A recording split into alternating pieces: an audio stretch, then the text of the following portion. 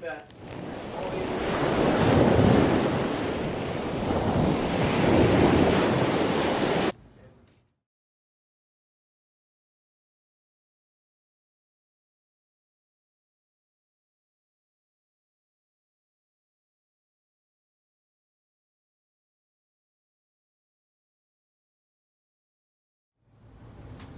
Hey everybody, this is Bill from Hammer Bombs. I wanted to thank Chris for coming down so we could talk about a new product that we just brought out.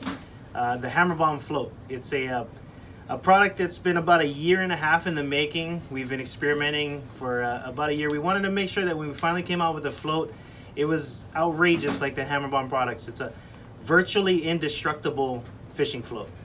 And what I mean by virtually indestructible, yes, you could probably destroy it if you did some crazy things to it. But in regards to normal fishing conditions, this is indestructible.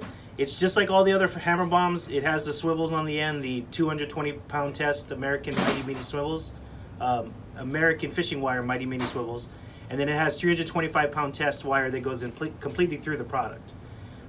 This is a perfect demonstration of the float. This is one that I actually ran over with my truck this morning.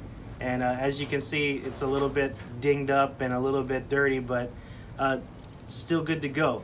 We're only making them in one size right now, which is the XL size, is 2.5 inches. And we're only making in one weight, which is the 1.5 ounce. And they float just above the waterline. You can use them for live baiting. You can use them for fishing for inunui, fishing for kala, which is what a lot of local people use floats for. I suspect a lot of bait casters will probably keep this in their tackle box so they can use it on their bait pole, so they can catch live bait for their lure poles and such. We will be releasing these at the expo this October 27th and 28th at the Neil Blaisdell Center. We'll be in a booth with automatic flies, and we'll have probably about 100 of these floats ready to go for you. That's pretty much it. I want to thank Chris for coming down and giving me a chance to talk about the Hammer Bomb float. Aloha.